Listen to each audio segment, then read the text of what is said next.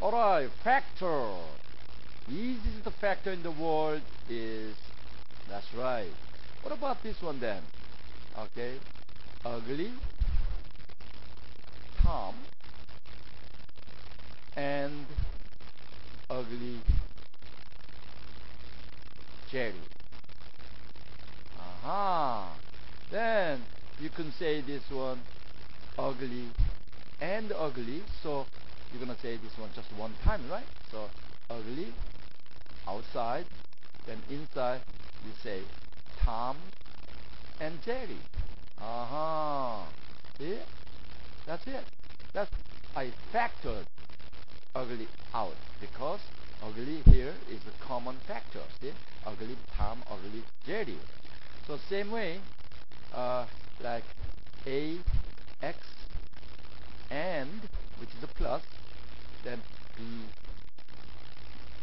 x. Then wait a minute, both have x. Okay, so you can pull out x out. So a plus b. Whoa, same way. Okay, so now today we're going to talk about just this one. How about this? Okay, both sides we have square shape. A square minus b square equals, you know this one. Okay, so you just put two parentheses like this. Then a b b, but one is plus, one is minus. Alright. Alright, so now we're going to do something longer than this one. How about that? Alright, can you do this? X squared minus y squared. That's right. Too easy, right? Alright, just like this. Then x, y, then plus, minus. So that's why maybe backward. Okay, x plus y, then x minus y. So you can change this one, this shape, right? Okay, minus y squared. So if you apply this one to our calculation, like this one, 81 times 79, then you can change this one like this one, 80 plus 1. This one is 80 minus 1. Whoa! So that means 80 squared minus 1 squared. You know 80 times 80, 6400 minus 1, which is 6399. Ooh. So same way, maybe 92 times 88. That means you can change this one, 90 plus 2, 90 minus 2. So actually 90 squared, which is 8100, minus 2 squared, which is 4.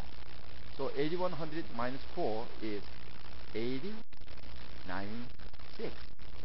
Fantastic. Then let's try this one, okay? This one square shape, this one also square shape, but this one is minus. Yes, possible. Alright. So just like this. Okay? So wait a minute. X squared make x fourth power, right? Now, what about this one? Y squared makes y fourth power. One is plus, one is minus. Okay, what about this one? Plus. Yeah, if you learn the imaginary number, okay, later, so you can do this one. Okay, no problem. But, okay, if you never learn imaginary number, don't worry about this one. Just leave it alone, just like this one. Yes, we can do this one, right? More. Like this. Oh, yes. Alright. X, Y, then plus, minus. Fantastic. Okay, now, if you learn I, which is imaginary number. You know what imaginary number? I is square root negative 1. Okay, I squared is negative 1 squared, which is negative 1. Okay, that's why I squared is negative 1. I third power, obviously. Okay, that's I squared and I. So actually actually you can change this one negative I. See how easy it is? Okay, now I fourth power, obviously. Okay, so I squared times I squared, which is negative 1 times negative 1, which is a positive 1. So now, anytime you have like fourth power, the multiple of fourth power, which is like I 12 power. That means multiple of 4, that's why this one is 1.